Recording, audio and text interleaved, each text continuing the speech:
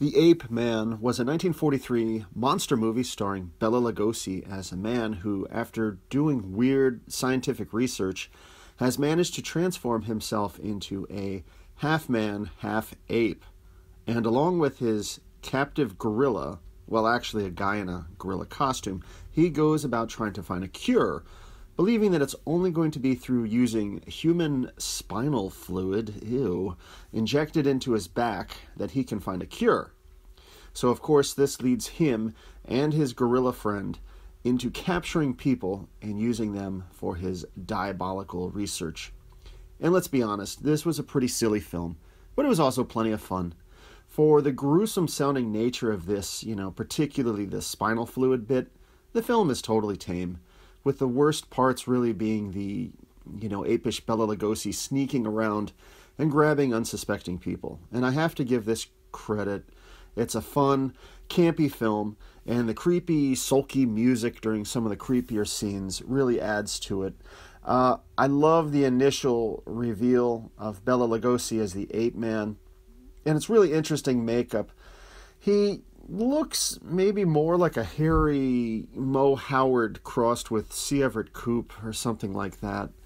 But honestly, you see him with this makeup on and you think that maybe with a strong enough Norelco shaver and maybe a generous regimen of corrective chiropractic, he'd probably be fine.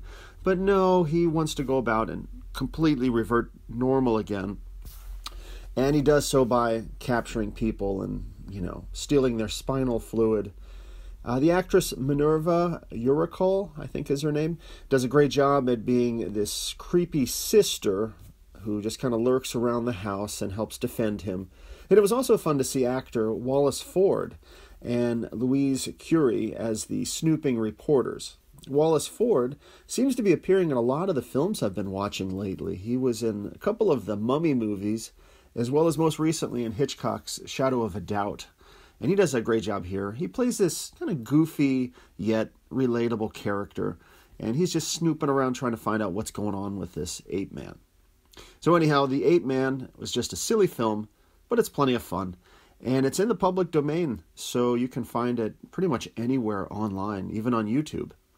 And just a closing thought on this, the final scene is probably the single funniest fourth wall break I've seen in my entire life.